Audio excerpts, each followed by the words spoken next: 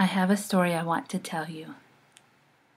I have come to be in a very beautiful place called White Mountain in New Mexico. I think it's the perfect place from which to tell you this story. The Mescalero Apache tribes have been telling important stories here about life for many centuries.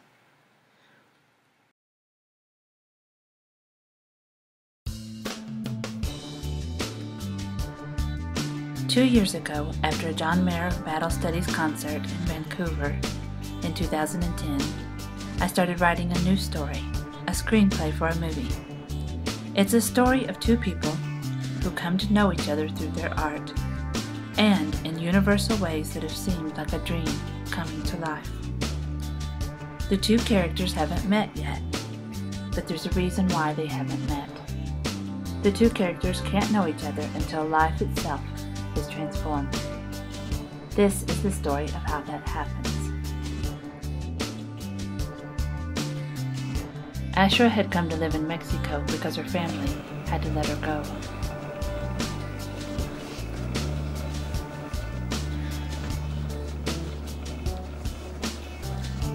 You see, she was born with a wonderful secret.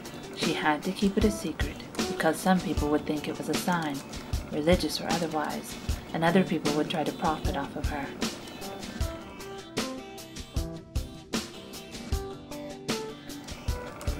And so she kept herself bound tightly so that no one could see.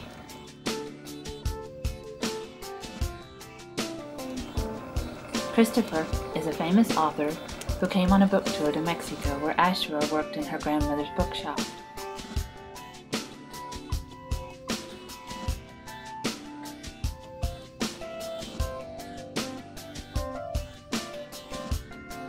When Christopher walked in front of the group, he was the most beautiful, soulful human being, and his words could touch every person in the room. Ashra couldn't believe the depth of his beauty. He wanted to be writing something real.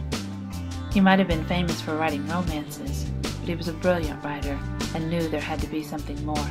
The next morning after the book reading, Christopher came back into the bookshop while Ashra was still upstairs in her bedroom.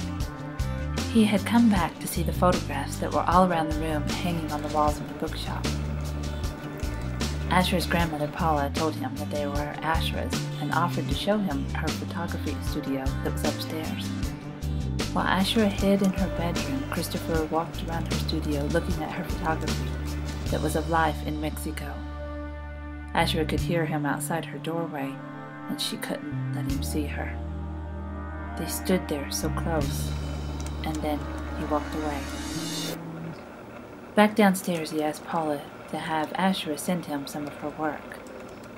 Later, when Paula gave Ashra the message, she held the address in her hands. She picked up his book and began to read his words.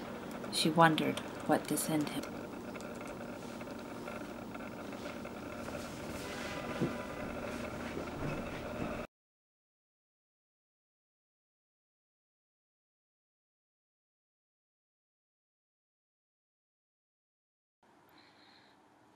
I've been writing to you from my mountain, writing you this story that maybe you'll tell your children. I used to think that this story was about coming to life, about waiting for that moment.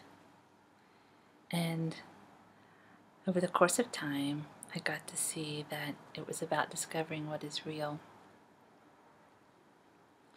And it took 2 years to go inside and go further and to let the story lead me to this place. And from here, I can finally see our garden. In coming to know these places, I've come to see what it means to watch something bloom. And I wonder at seeing you, how one could take in such beauty. I know I had to be here. I had to write this story and to say, go inside, go see for yourself where the wonders are, and Don't stop until you're ready to go down the mountain with something beautiful.